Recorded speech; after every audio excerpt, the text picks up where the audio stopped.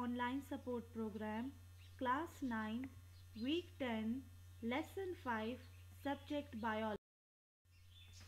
Textbook Biology, page number from 95 to 99, Unit 4, Cell Cycle, topic Meiosis. Objectives. By the end of the lesson, students will be able to revise Meiosis 1, discovery of meiosis, phases of meiosis 1, prophase 1, metaphase 1, anaphase 1 and telophase 1. At the end, cytokinesis. Meiosis 1. Discovery. In 1876, a German biologist, Oscar Hartwig, discovered and described meiosis for the first time. Now come towards the definition of the meiosis. Meiosis is the process by which one diploid 2N eukaryotic cell divides to generate 4 haploid 1N daughter cells having half number of chromosomes is called meiosis. Now, what does this definition mean?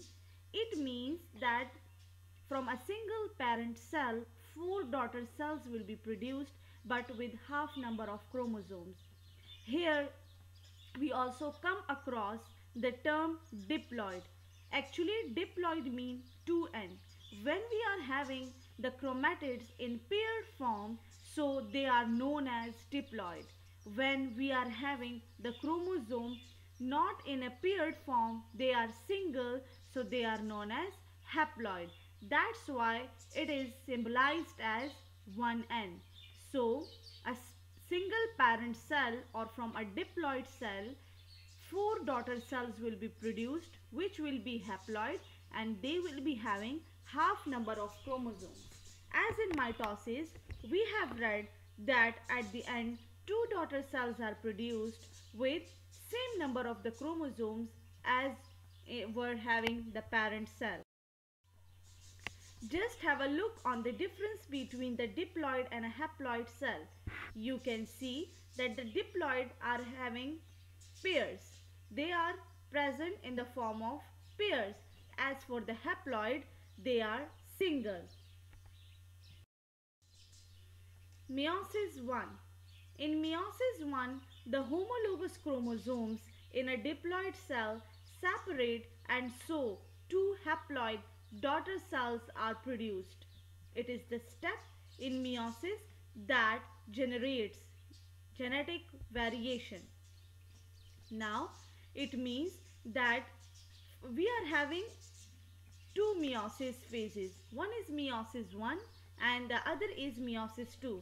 In meiosis 1, 2 haploid daughter cells are actually produced from the homologous chromosomes in a diploid cells. They will actually separate and the 2 haploid daughter cells will be produced. Actually, this phase is the one which produces the genetic variations. Like you can take the example of yourself. You are different from your parents. You are different from your brother and sisters. Why it is so? It is so because of the genetic variation. Different genetic information has been transferred from the parents to the offspring. That's why these variations take place. Now come towards the steps of meiosis. The major 2 steps of meiosis are karyokinesis and cytokinesis. Now come towards the karyokinesis. First we will be discussing the karyokinesis. As in mitosis, I have already told you about the karyokinesis and the cytokinesis. Karyokinesis is actually the division of the nucleus.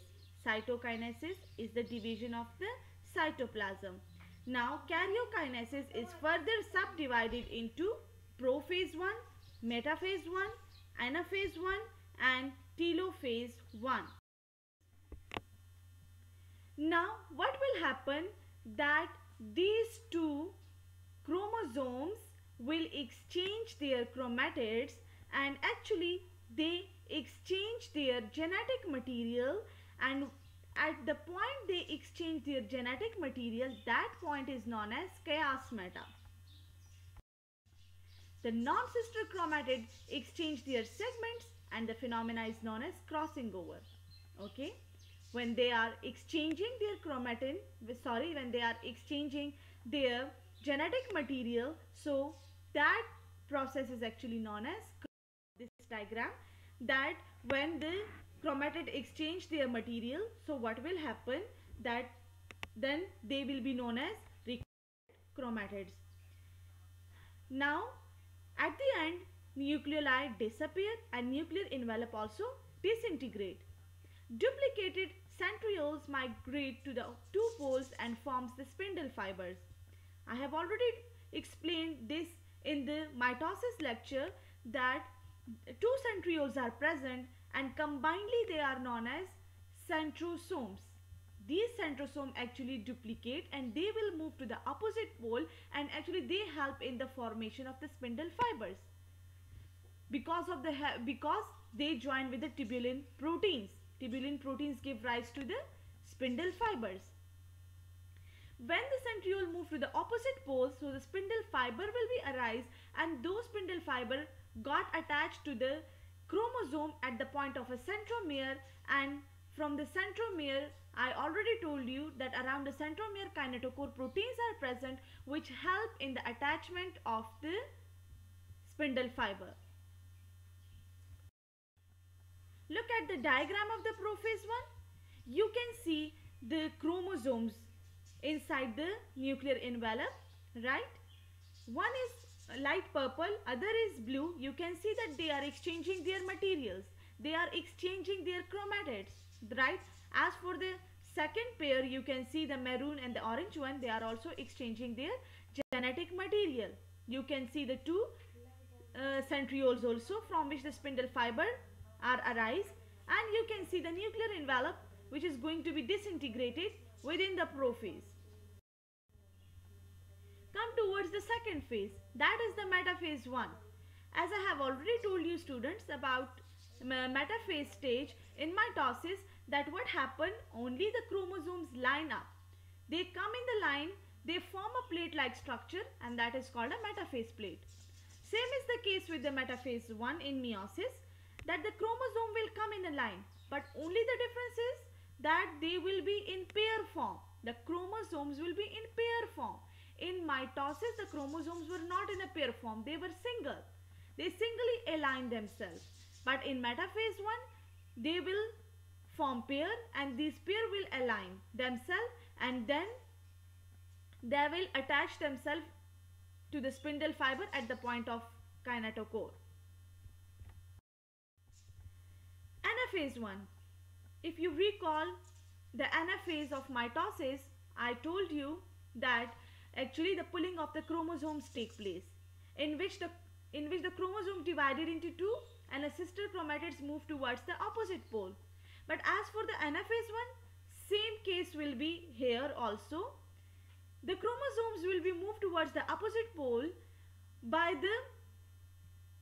the attraction of the spindle fibers, right? They will attract in the opposite poles, so the chromosome will be attracted towards the opposite pole. But as the chromosomes are present in pair form, so half of the chromosomes will move towards the upper pole and half of the chromosomes will move towards the down pole. Full chromosomes will be moving towards the opposite pole. In this way, two cells are formed, right? You can see that kinetochore spindle fiber shortens. It results in pulling apart the chromosome of each pair.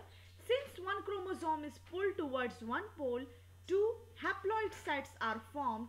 Each chromosome still contains a pair of sister chromatids. As I have told you that a fully chromosome will move towards the opposite pole, so they will be having their own sister chromatids, the two sister chromatids, right? Look at the diagram of the anaphase 1. You can see that two chromosomes move towards the upper pole and two chromosomes are moving towards the south pole by the pulling of the spindle fiber. Telophase 1. Now what will happen? The chromosome has reached to the opposite pole. As the chromosome reaches towards the opposite pole, so the spindle fiber will disappear. In mitosis, I have told you that telophase is the reversal of the prophase. So here the spindle fiber will disappear. Nuclear envelope will appear from each set of the haploid, right? And the chromosomes will again uncoil themselves into the chromatin material. You can see in the diagram, students, that now a nuclear envelope has been formed around each set of chromosomes.